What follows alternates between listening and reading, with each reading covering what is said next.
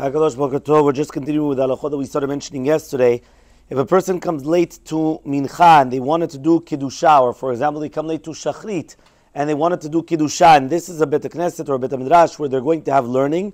So therefore what it says here is that En lafsik shiur Torah letzorach hamilat Kiddusha, nesh Talmud Torah shakul keren kekol mitzvot, which means that the person cannot come and start causing that they're going to stop the learning or they're going to be late because now he wants to do another Kiddusha, but rather he has to do it by himself. Why? Because at the end of the day, since he's going to cause bitul Torah of the people that they wanted to start learning and now he wants to do his Kiddusha does not take more preference than the learning of the people. But now I just wanted to bring down, what about answering Amen Yeshem Rabba or Amen or Barechu or all those things during your learning?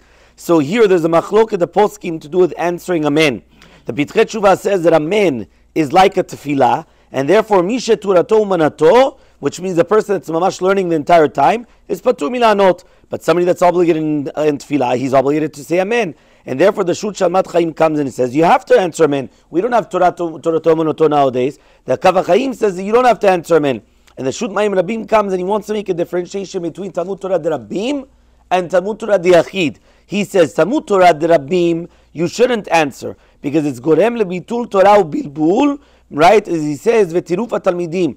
He says, when you're in a shiur, if you're going to have to start answering and going back and forth, you're going to stop the shiur. It's the people, they get confused, they're not able to concentrate. There you shouldn't do it. However, though, if it's going to be just Navi Yachid, you should. And then he says, Midat Chasidut is that the Talmidim should answer in a low voice. So I wanted to bring you down what says like this. Here there's a Sefer Ve'elamu Mishol. He adds much more to what we just mentioned now.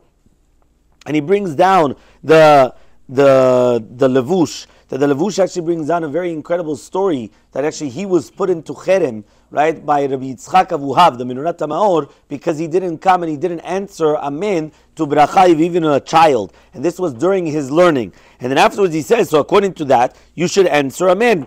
And that's also brought down in the Sefer Shelat Rav in the name of Chaim Kanievsky, that if you're learning in the Bet Knesset and you hear Kaddish from another minyan, you must answer. That is the Shita of Rav Chaim Kanievsky. However, though, here he brings down the Shut Shevet Alevi Rav Vosner, that he says that even though technically you're obligated to answer Amen on every bracha that you listen, nevertheless, if there's going to be a chashash of bitul Torah and ifsek, lechu le'alma, you do not have to answer minadin. And he brings a brayah from the Gemara Masechet Berachot Daf Nun Gimel to do with that they brought the or, which is on Motzei Shabbat, they brought the ner, and were they obligated to come and to start making the bracha in the Bet Midrash or not? And then he brings the Shut Rivot Ephraim, that he also says that if it's going to cause hafra lelimud, you don't have to answer Amen, and that was the psak of Rav Elyashiv and Rav Zilber. But then he brings down also in the name of the Shut Kinyan Torah, that a person that's in one side room of the Bet Knesset and the tzibur does not see him, so then he's going to be patur from learning. But if he's not learning, from answering. But if he's not learning, he's obligated to answer. And then he continues and he says that even if you're going to come and you're going to tell me that it's going to be patur, but we say Talmud Torah lo amrin oseh mitzvah patur mitzvah. So therefore, technically speaking, we have to understand. So why bemet should he be patur? So there's another sefer that comes and he wants to say that when you're coming and you're actually learning, right, he comes and he says, you're not obligated to answer in the middle of your limud, because since your friend could make a bracha, even if you're not going to answer Amen, so therefore it's not considered en levatel Torah to come and to start, meaning that your Amen does not do anything to what they're doing. Meaning, obviously, if you're part of the 10, and they're counting you as part of the 10, so they need you to answer the Amen for the Kaddish or whatever it is, so then they're you're part of the 10.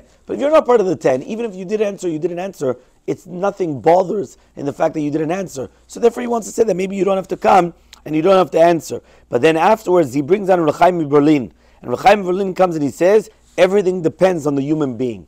It depends on it's subjective to every single person. He says, if right now through answering the Kaddish or the Kiddusha or Amen Yeshem Rabba, you could immediately go back into your learning and nothing happens, meaning you come, okay, Amen, and then you continue as if nothing happened. So therefore you're obligated to come, and you should, nachon lafsik. It's proper to stop and to answer whether there's going to be other man or whatever it is to do it. But he says, but if it's going to be that you come and you stop, and because you stopped, now you can't even think, or you can't even do nothing, whatever it is, you're not obligated to stop. And even if you're reading Tehillim, right, you're not obligated to stop. Meaning not only if you're learning, you're reading Tehillim.